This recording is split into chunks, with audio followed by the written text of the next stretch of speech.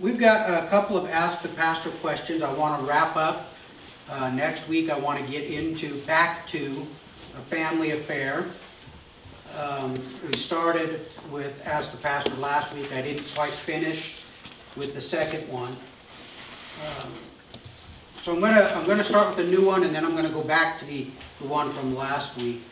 Essentially, there's a background to this story. Okay, the person that wrote this question had a family member, a professing Christian, that was supposed to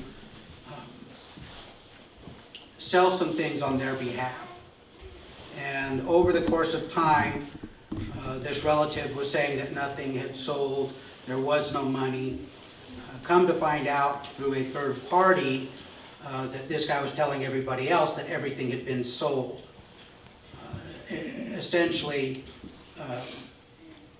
this relative was in sin, either lying to one or lying to the other.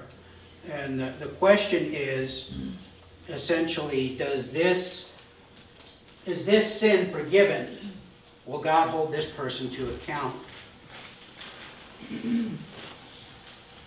One of the things that Jesus did that really got under the skin of the Pharisees was when they would ask him a question, what would he do?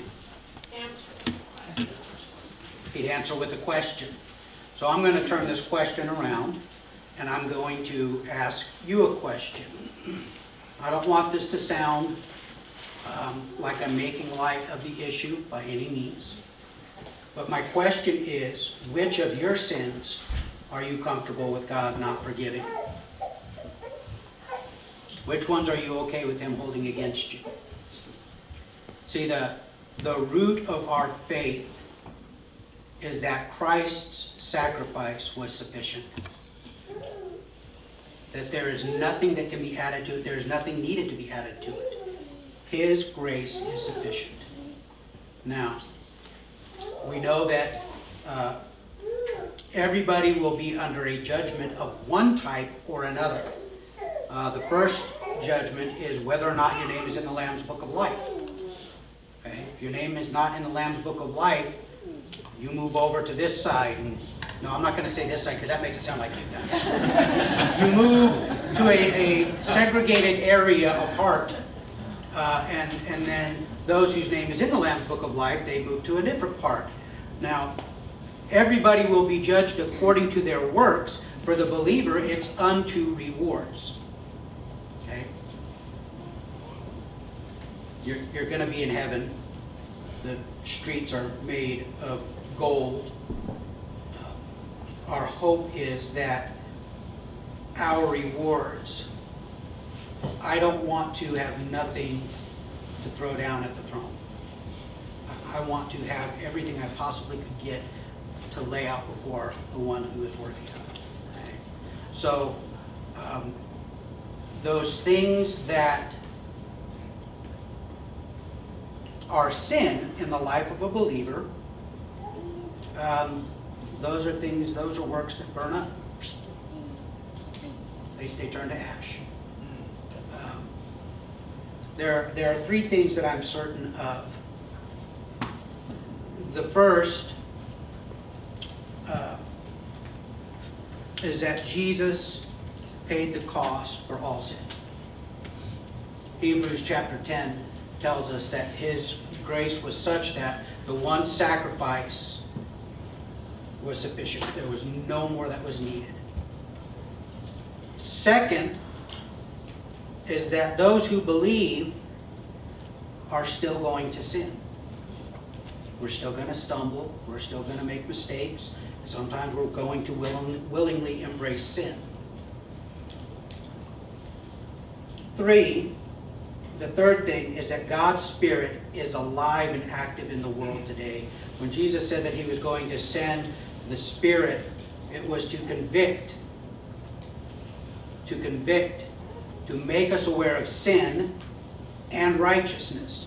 For the believer, we've already been convicted of sin. Now we're being convicted of righteousness. You ever get that thing, you're in the middle of doing something and you get a prompt from the Holy Spirit, yeah, don't do that?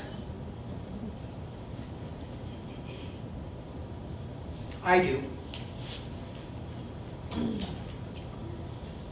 So, assuming that this relative is a believer, because ultimately I don't know the person, never met him, at least as far as I know, I've never met him. This sin is being accounted for right now because of the cross. That price has been paid. It's accomplished. I believe that the Holy Spirit, directly and indirectly through the church, brothers and sisters in Christ, should be